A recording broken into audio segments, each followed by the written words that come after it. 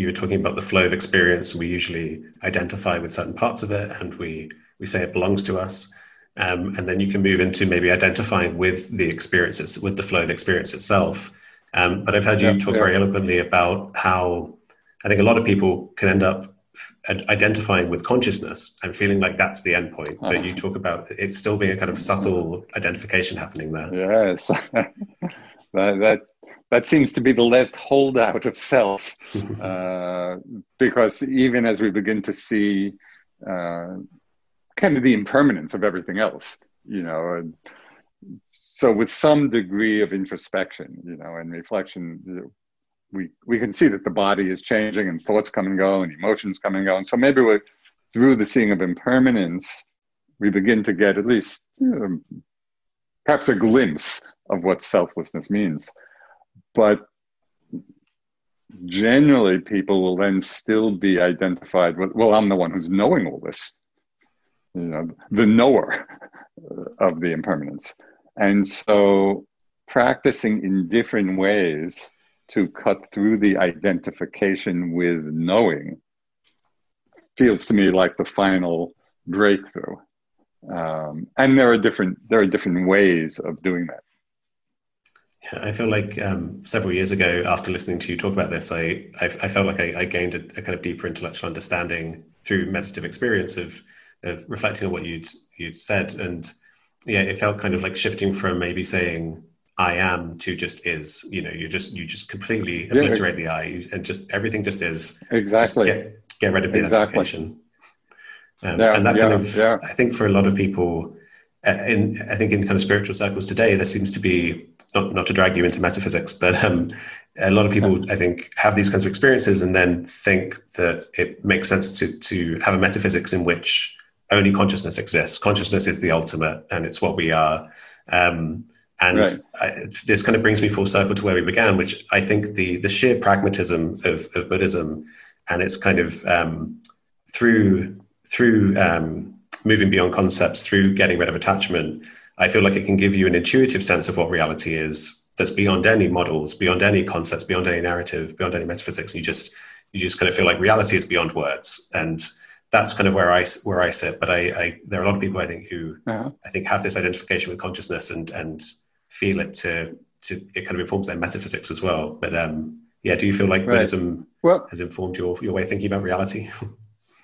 Well, it's an interesting question, which I've been very involved. I've been very involved with, because even within Theravada Buddhism, not to speak of the other traditions of Buddhism, there are different metaphysics, and some schools of Buddhism really posit that the nature of, we could say, freedom or ultimate understanding is awareness. And other schools say freedom transcends awareness. So this was my dilemma back when I was trying to figure out the different traditions.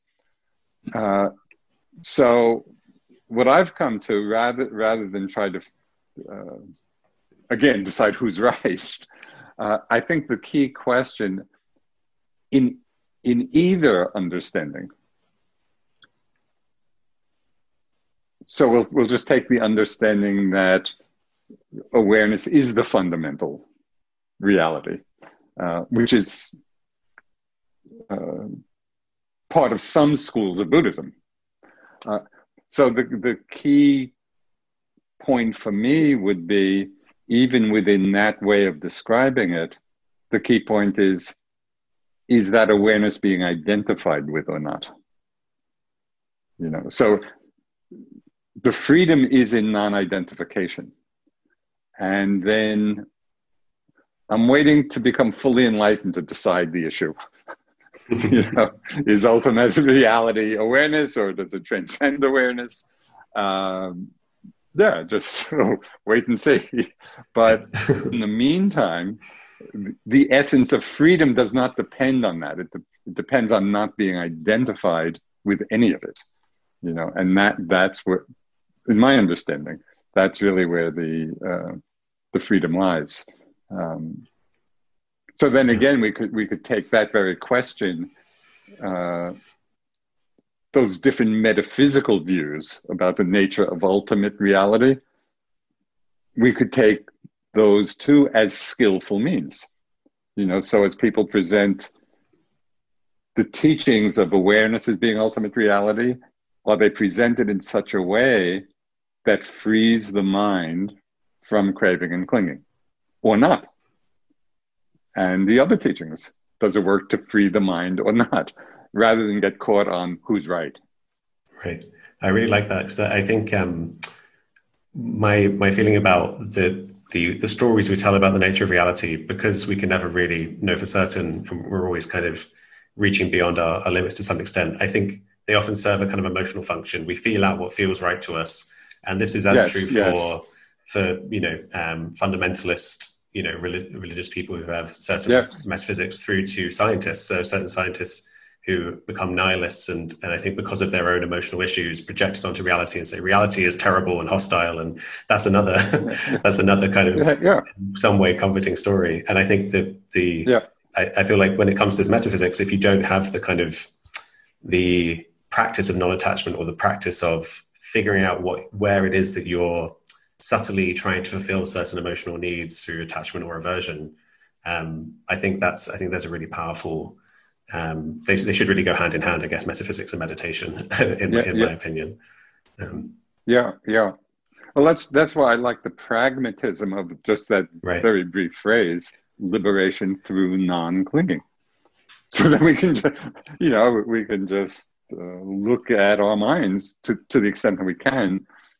Okay, is there clinging here in one way or another or not? And that can be very subtle, of course. And that's why ongoing practice is needed. And that's why Chenul's frame is so good, sudden awakening, gradual cultivation, because there are so many subtle aspects of delusions still in the mind.